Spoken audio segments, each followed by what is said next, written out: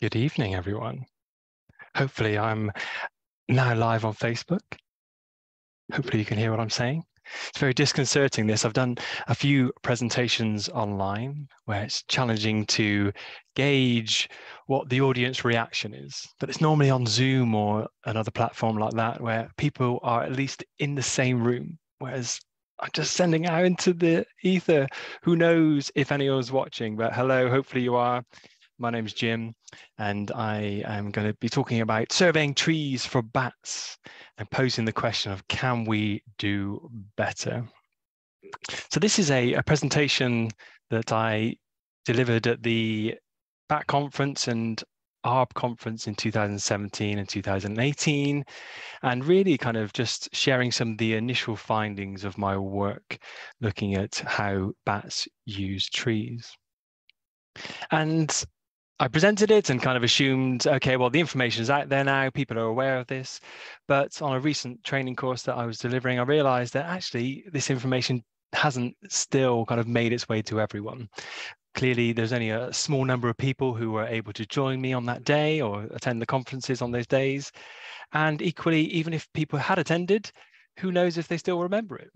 We receive so much information at these conferences that inevitably there's going to be a certain amount of in one ear and out the other one.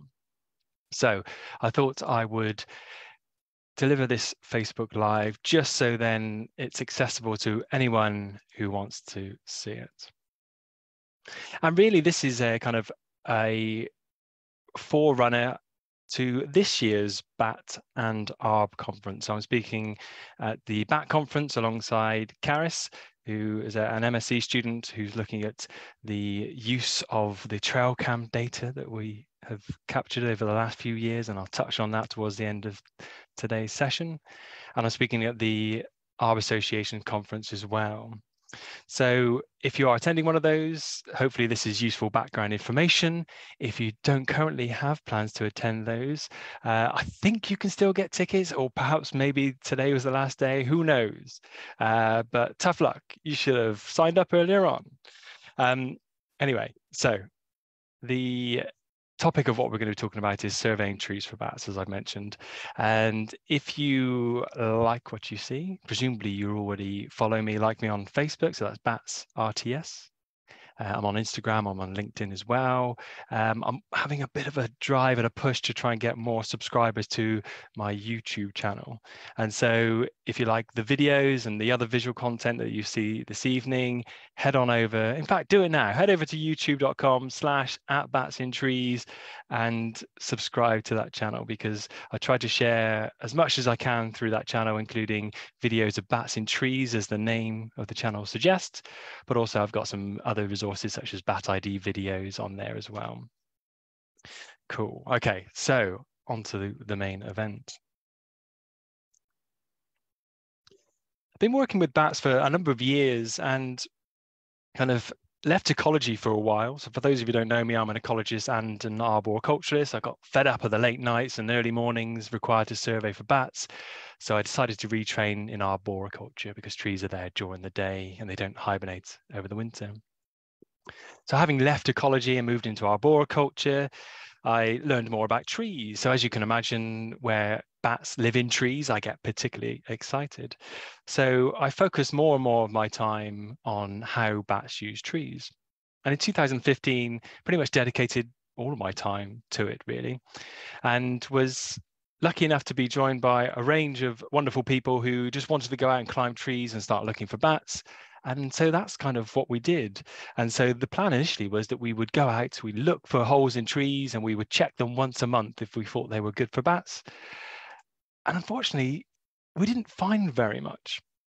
So this is kind of what we were faced with time and time again, that we'd climb up into a tree, we'd find a feature we thought looked okay, and we put the endoscope in and no bats in there. And very soon we began to realize that this is kind of commonplace. I chatted to other people doing similar research and very soon found out that the vast majority of tree roosts are more likely to be empty than they are occupied. And just think about that for a second, especially those of you working in consultancy who are being paid to determine presence, absence, and inform your clients about whether bats are roosting in trees. That the deck is really stacked against us. So 95% of the tree roosts, and those are the tree roosts, so where bats are known to roost in the trees, 95% of those are more likely to be empty than occupied. So we visited a lot of these trees for at least 12 months. So we did one visit a month, and on more than 50% of those visits, in 95% of the cases, on more than 50% of those visits, the features were more likely to be empty than occupied. And this is quite worrying, really. Here's an example of one. So this is a fairly low-level tree roost. I think it's becoming more and more widely understood now that those big old trees, with the features somewhere up in the crown, which we once thought were home for bats, actually that's kind of nonsense, that bats will use whatever feature wherever it is in the tree. Height kind of has a relevance maybe for maternity roosts, but less so at other times of years. And we think about it for some species, such as our Bechstein's bats, brown long-eared bats, that have very broad wings, that may even forage on the ground. Why wouldn't they also roost near the ground? And so here's a tree. Then we checked 12 times across the course of a year. In fact, this has probably been checked maybe for about 3 years in total now, almost kind of monthly basis. And during the first year that we checked it, we found bats once. And that was in May. And these are the bats here. So 11 out of the 12 visits we made, we didn't find any bats at all. But when we did find bats, we found some really interesting ones. We found some Bechstein's bats and a maternity group forming here. And this was in a woodland who I was working with a friend of mine, Keith Cohen. Hi, Keith, if you're watching. And he started talking about this idea of chairs, and perhaps bats' roosts are a bit like chairs. And it got me thinking about my chair collection. So I've got 21 chairs at home, not bragging.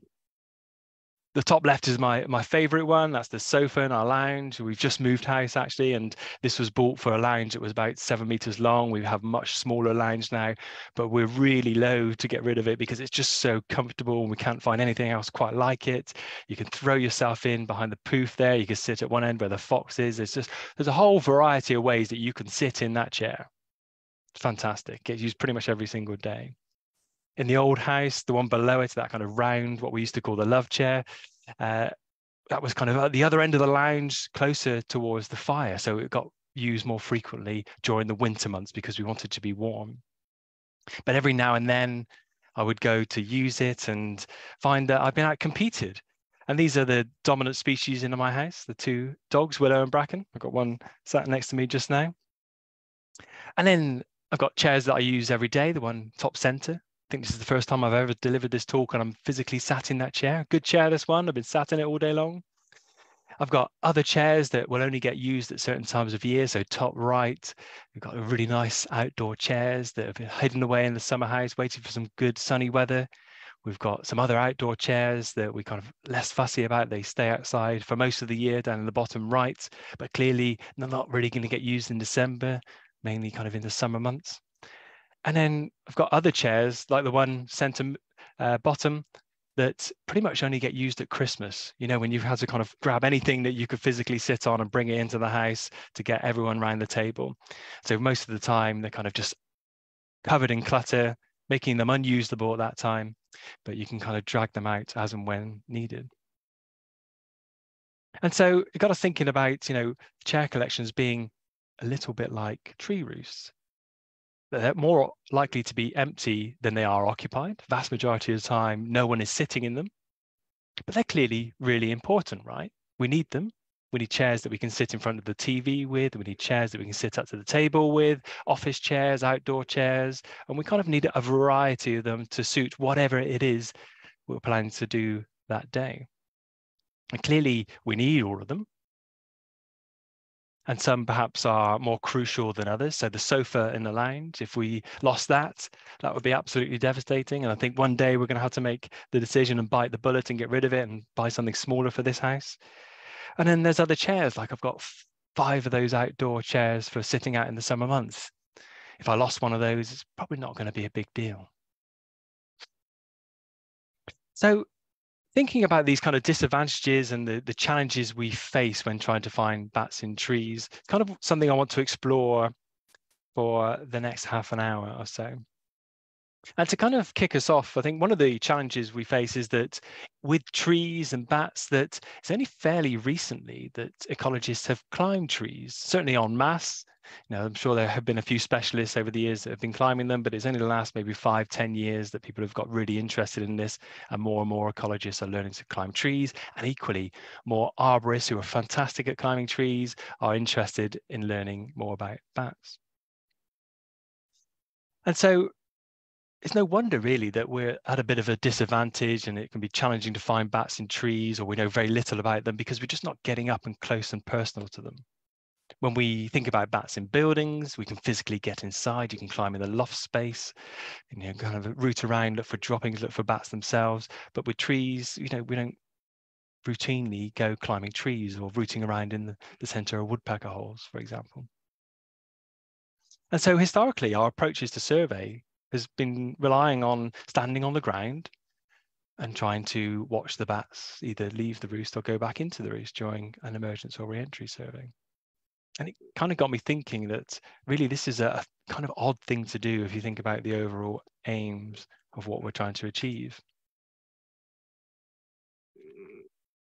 And it got me thinking about the kind of, well, what else could we do, and like the pros and cons of these two approaches. That if we have a box, so this is our mystery box here, and I want to know what's in this box. And there's kind of two ways I could find that out. So I can either walk over to the box, I can open the box and have a look inside, and yay, we got some bats. Straightforward, right? Nice and straightforward, simple, definitive answer, fantastic. Or we could put the box on a tool shelf. We could walk to the other side of the room. We could wait for it to get dark.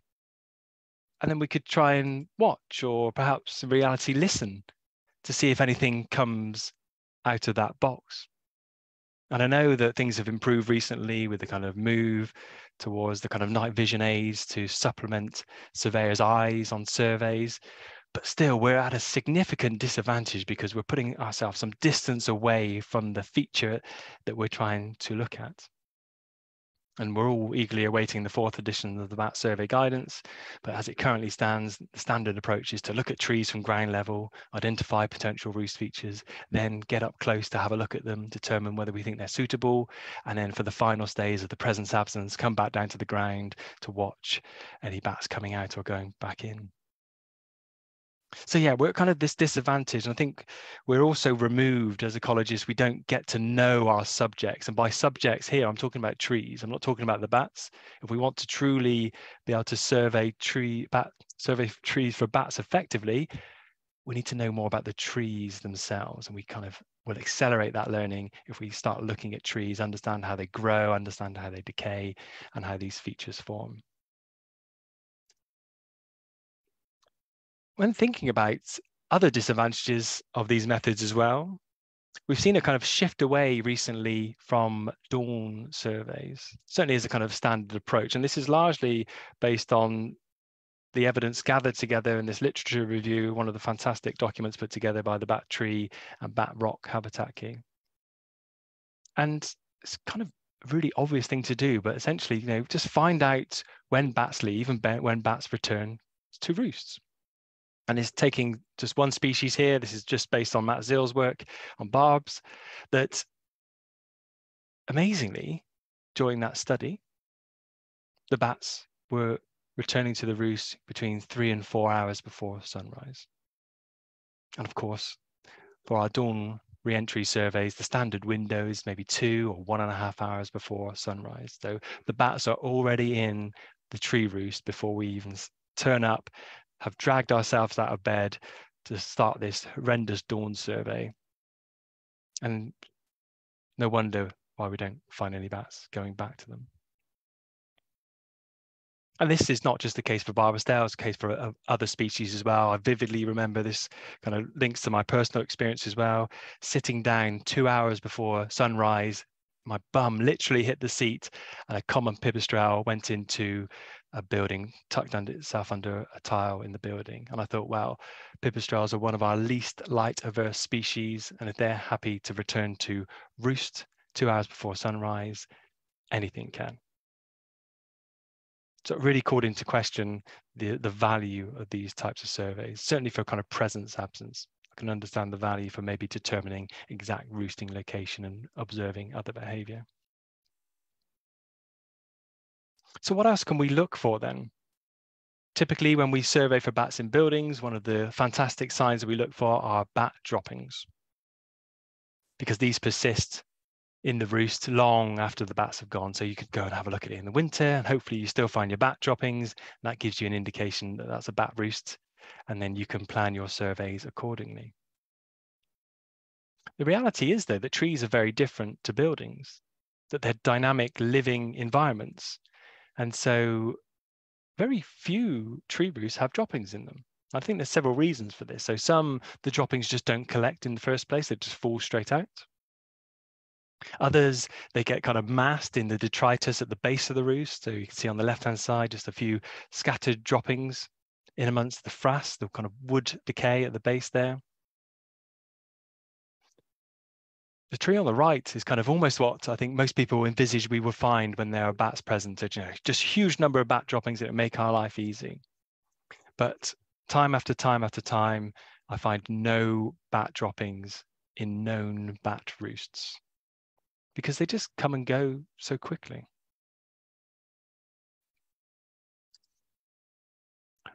Thinking about other things that we can look for then, we worked out that actually the bat flies, some of these parasites that live on bats during the summer months, are really interesting because they persist over the winter months. So the bats might be there and present in the summer months, and then they can disappear, especially in the case of Bechsteins. But these parasites can persist for a long period of time. In actual fact, they're a fantastic indicator for when we're looking in these cavities during the winter months.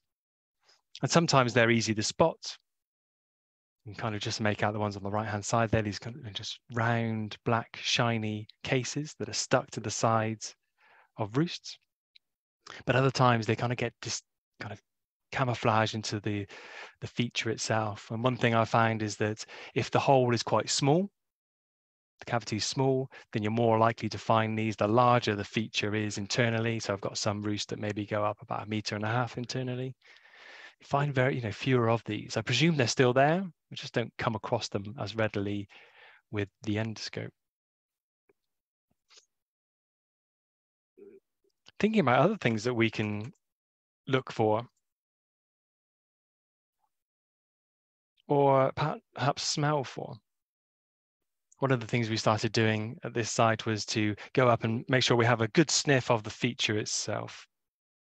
And these features we both checked first time in June, and both of them had a really strong smell of bats in June. Then we checked them monthly. There were no bats present originally.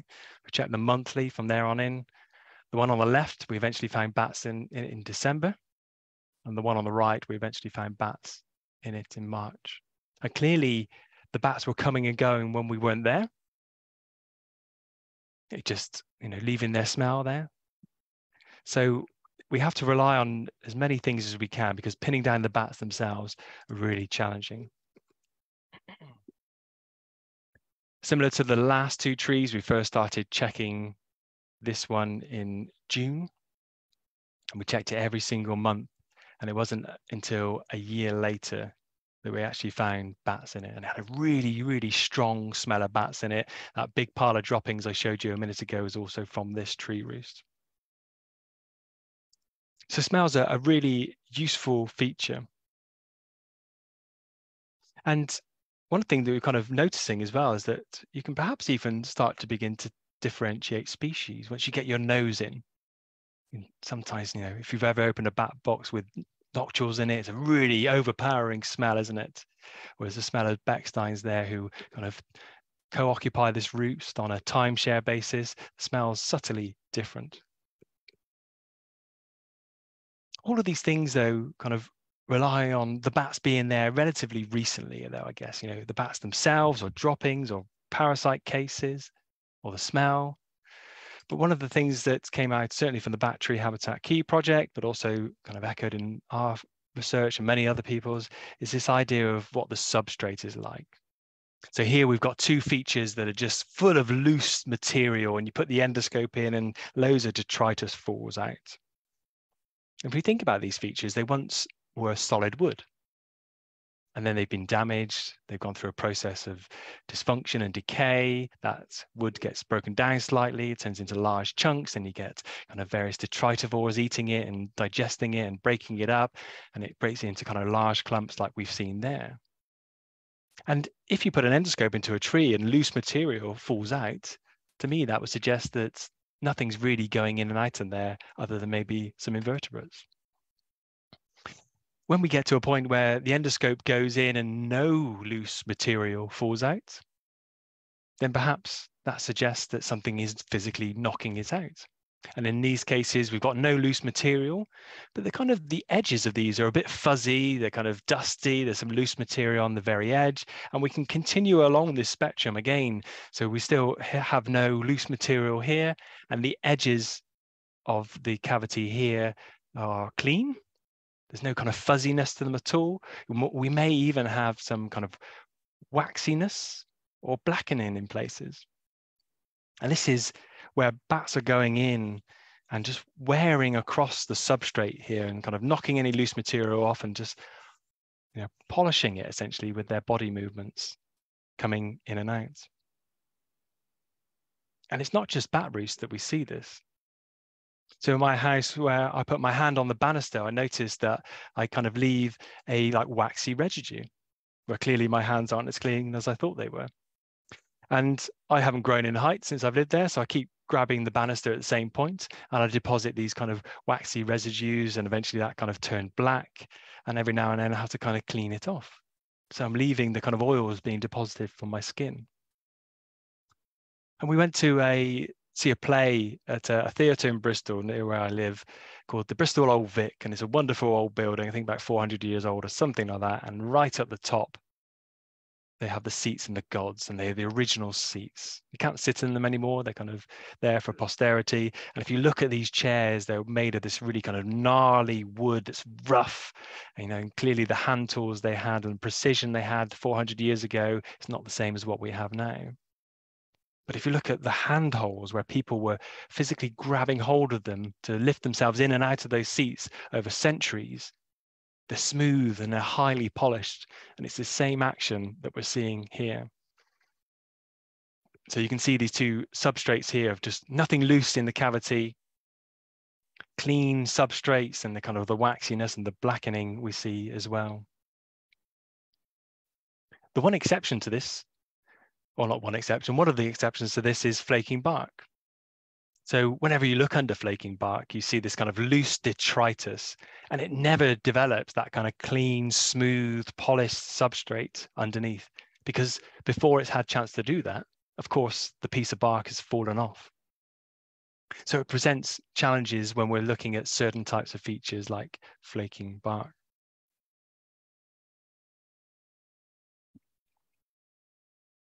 So putting all of this together then, for our presence-absence surveys, where the current guidance says we should come back down to the ground, really, we should be looking at undertaking some aerial inspection of some sort or another as standard, because we have cues not only for the bats, but we have opportunities to see droppings, we see the parasites in there as well, but perhaps most crucially, the substrate conditions. You just don't get to see that if you're down on the ground. Clearly, there will be some trees that are unsafe to climb. There will be certain features like flaking bark that's really sensitive and is prone or very likely to be damaged if the climber is not very skilled, or even if they are skilled, accidents can happen. And so clearly there will be some cases where it's not appropriate, but this should be our default. And there are various kind of legal considerations with regards to the work at height regulations for this. So every single time we work at height, we need to justify why we've left the ground. So it's not just enough to say, I want to look in it to see if there are bats, because you can determine whether there are bats from ground level reasonably well with the cameras. But if we want to look at the substrate, the parasites, the droppings, the smell, then that's giving us more and more justification to actually work at height. One of the really interesting things that came out, because we were climbing year round, was thinking about seasonality. And if we were looking for this species here, great crested newts, if we were looking for it in spring months, we would go to one of these ponds perhaps and have a look around that, maybe look for eggs or do a torch survey or eDNA or whatever it is. If, however, it was August or September, this time of year, we're not really going to be looking in the ponds because we know they won't be there. So we use our knowledge of the species to help us design our surveys. But we don't do this for bats. And I think it's because we historically have been so heavily reliant on emergent surveys. And of course, they can only be undertaken whilst the bats are active. So between April and September, with May and August being considered the optimal months. But what's really interesting when we actually started climbing these trees month on month was finding the activity at different times of year. So this was one of my favorite tree roosts, unfortunately fell over last winter. So the tree roosts that were in this tree are now lost. And in July, we had some Natteras bats on the left here. We also had them in September. So outside of that kind of optimal period we would consider for emergent surveys. And on the right, we had nocturnal bats that pretty much occupied the feature all the way through the winter. So they turned up in November and they eventually left in March. So our standard surveys of doing bat emergence or dawn re-entry surveys are just not going to do justice, certainly to the nocturnal bats. And it was likely that we might miss some of the Natteras bats here as well. So, had nothing in May, nothing in June. Towards the end of July, we had these bats, and again, we had them in September. So bats will move around throughout the year. And when we started looking at these roosts, especially the kind of winter roosts, I was always told that bats need stable temperatures that are humid to see them through the winter. And to achieve that, they need, presumably really thick trunk trees, and there's still guidance out there now that say that bats will hibernate only in large hollow trees. These photos were taken in January and February, respectively. And these are just taken with a camera from the outside of the tree. So the one on the left is a torch shining on the bat. The one on the right is daylight. And you can kind of see the water pouring over the bat on the one on the left. And when I started thinking about it, my knowledge of things like railway tunnels where bats hibernate, quite often they're near the entrance.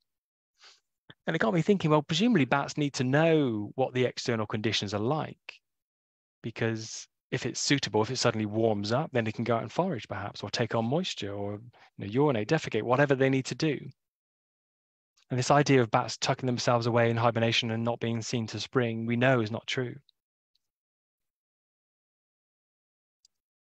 And some of those winters were mild, but then this one really interests me, that found this low-level tree roost. It was -5 degrees outside, and this bat was tucked behind this feature. It was about 10 centimeters above the entrance, and the wood itself was maybe 2 centimeters thick.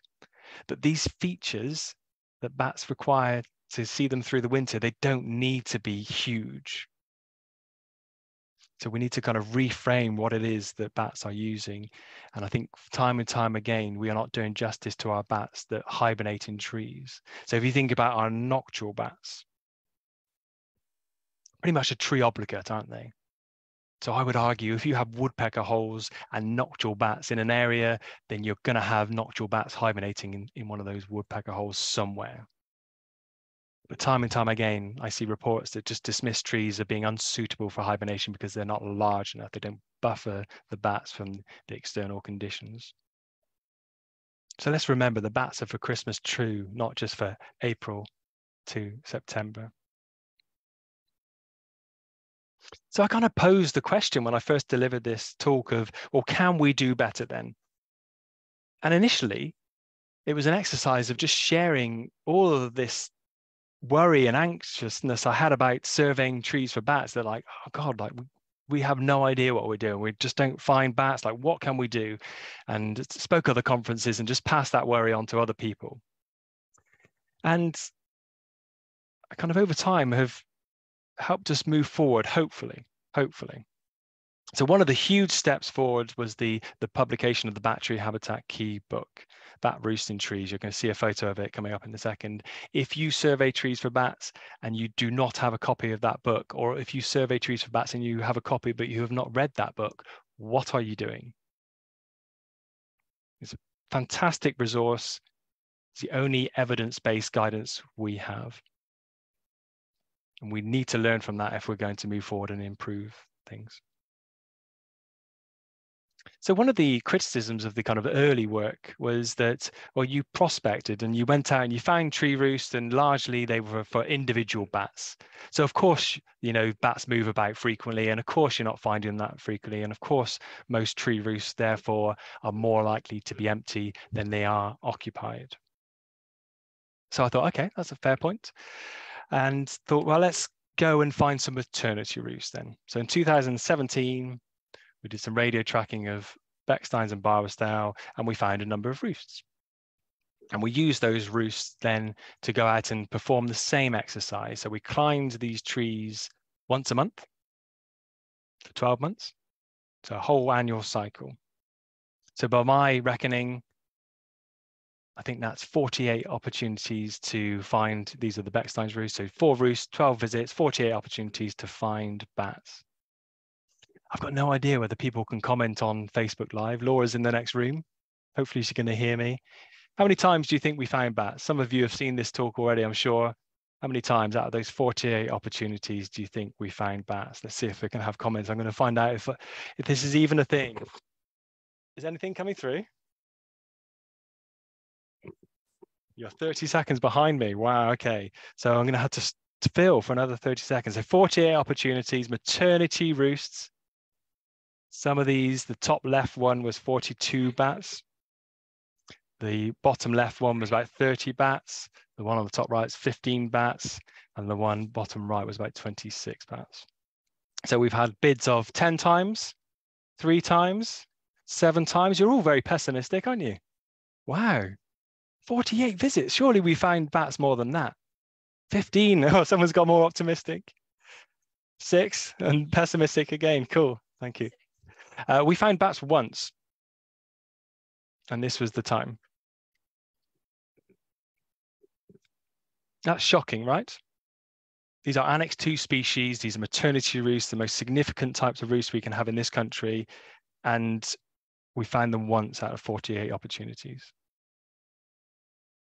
You may notice there, those of you who have spent good money on the British Standard, that the British Standard talks about features suitable for bats go in and they go up above the entrance. This is not true. Not true for a number of species. So that was Beckstein's bats. We know that several species of pipistrelles will roost below the entrance. Nocturnal bat is in the videos here. Both of these are maternity roosts, nocturnal bats and Beckstein's bats roosting below the entrance. So if you are going out and you're classifying trees, bear that in mind. I would argue that any woodpecker hole is going to be suitable for maternity use. How about droppings then? I'm going to beckon Laura back in. So we found bats once. Come on, we must be able to find droppings more frequently than that. So how many times do you think we found droppings? So we saw this photo earlier on. Out of the 48 times or 48 opportunities to find droppings, what do you think? So you can just about make the droppings out here. This was one of the occasions. So you know it's at least one. And it's kind of tricky to see, isn't it? It wasn't like that obvious photo with loads and loads of droppings we saw earlier on. We have just a few droppings peppered throughout. Only at the same times as the bats? So that would only be one then, wouldn't it? 4, okay. 28? Ooh, optimistic. 3? We've got quite a wide bracket of things. A few of you have been burned already, I can tell. We found droppings twice. And again, it kind of really brought home how challenging this is. The bats are not there. The droppings are not there. The two things that we rely on so much when it comes to building surveys, they're kind of useless when we're looking for bats in trees, which sounds mad, doesn't it? So overall, I think the kind of 2018 study we did primarily on Bechsteins was a bit of a failure. Didn't find bats very often. On one occasion, we didn't find bat droppings either, 2 occasions out of 48. So I chalked it up as a failure. And when I reflected on it, it kind of makes sense, really, that had a look at what the recommendations are in the battery habitat key. So there's various caveats that go with these recommendations, but I told you that we were looking at maternity roosts. So I'm looking at just the 2 periods of the year that correlate to those, so the pregnancy and nursery. And this is only where surveys are justified. That the recommendation will be 14 sequential visits in both of those periods. So clearly we got nowhere near that, did we? We did 12 visits per tree, whereas this is kind of suggesting that we need to get to 28 visits per tree. And when this was published, I think this is one of the reasons why people just haven't engaged with this document, because it seems so far from what we see in the good practice guidance of 2 or 3 visits in the good practice guidance to potentially surveying all the year round according to the battery habitat key, and not only all year round, but actually a number of visits, a hell of a lot of visits at times. But as I say, this comes with various caveats. And one of the suggestions is that this is only justified when there are not alternative options. So having a conversation, I think it was with Keith again. I think Keith had been talking to Annie from Jersey Bat Group about using whether we could use trail cameras on bat roosts to see if they are used by bats. And so I thought, okay, well, we'll give this a go then, shall we? And you may recognize this tree roost from earlier on. This is the one that the bats were in. And for some reason, I waited until I think it was either July or August by the time we actually had bats for the first time in the year, so halfway through the year. And I thought, great, I'm going to deploy this camera on the tree. And I'd heard some recommendations for putting camera traps for things like otters, where instead of facing the hole, you put them sideways on to kind of get movement back and forth. So we kind of positioned it up. And I was so excited. I thought, great, we've got bats. Came back the next month, so excited to see, well, what did it capture then? I'm going to have something, right? Going to have some bats recorded on it. And I came back and I found this. The arm I'd used just wasn't stable enough, and the whole thing had swung upside down on the same day that it was deployed. And so I had loads of videos just of the foliage behind the tree. So not much use for what I was trying to achieve. But then thought, okay, well, the next month we came back and we kind of shook ourselves off a bit and went, okay, we'll learn from our mistakes there then. And we thought, okay, well, we'll put it up on the next tree, because I've talked about droppings earlier on. So we had droppings the following month. I thought, great, let's put it on that tree. And sure enough, we left it for a month. We came back a month later and bang, we had bats going into the tree. Success, fantastic. And then we moved it again. So this is kind of getting towards the end of the year now. I think we're talking September, and bang, onto a different tree, we had success as well. So as I mentioned, I have no idea why I left it so long to deploy this thing in the first place, but I thought, okay, following year, let's go out and let's put cameras on all of these roosts at the same time. So we did it. And as you can see from the photos here, I hung them upside down because I'm not going to make that mistake again. Oh no, my friends. So I hung them upside down. And as you can see, sideways on, positioned by these tree roosts. And throughout that year, 3 of the 4 cameras had evidence of bats roosting in the trees.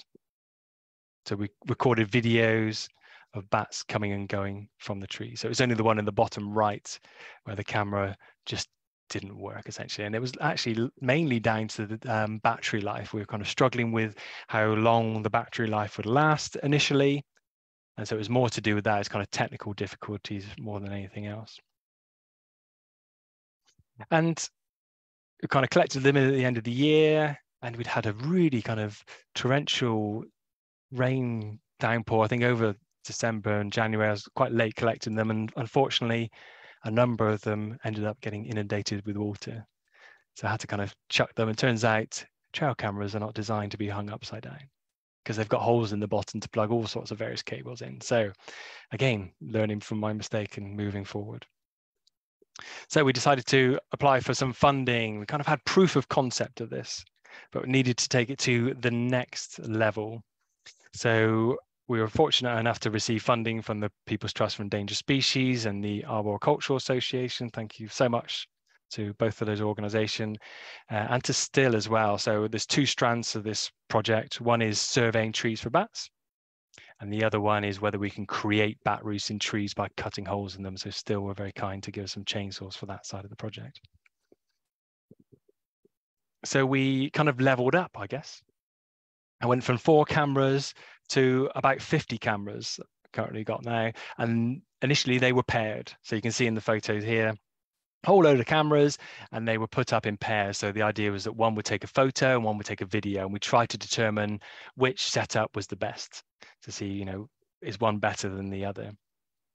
And a huge thanks to Sean at Arbology, Lee at Grounded Trees, Mark Sharples. Hello, if you're watching, all of you. Huge thanks to those 3 guys for helping out with this, and kind of all the blood, sweat and tears that we've kind of put in along the way. I've had the privilege of largely being on the ground. So this is my kind of office for the days when we go out, and I was responsible for giving them the cameras, downloading data, changing batteries and all those things. And those guys did all the hard work and the climbing.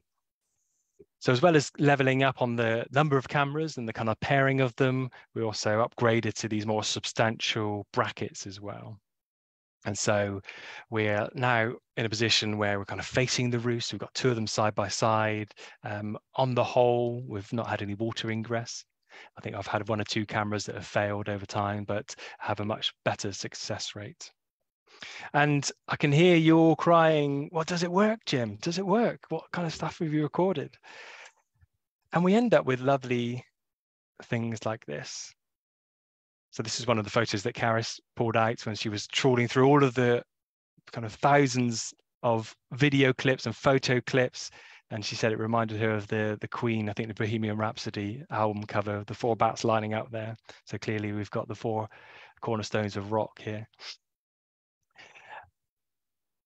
And I'm going to leave it there, because if you want to find out what happened the year after that, once we upgraded to those new brackets, does it work? Which one's better? Is it a photo or is it a video? You're going to have to come along to either the BAT or the ARB conference to find out.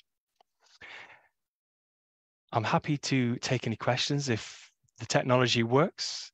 In the meantime, by all means, get in touch if you want to ask any questions. I have a blog post on my website, which is just batlicense.co.uk, where I talk through all of the different equipment that we use. So the brackets, the cameras themselves, the battery packs, all of those types of things.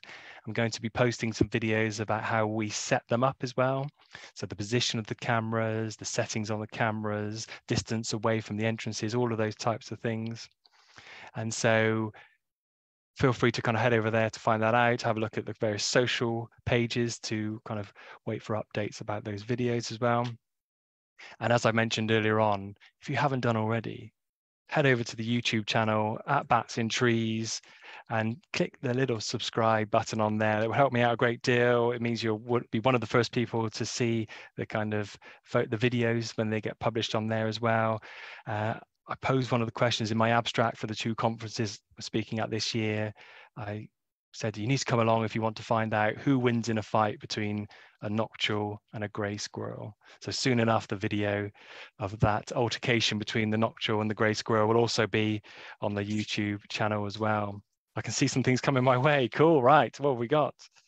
Jez Martin says he found a roost 40 centimeters above ground. It's crazy, right?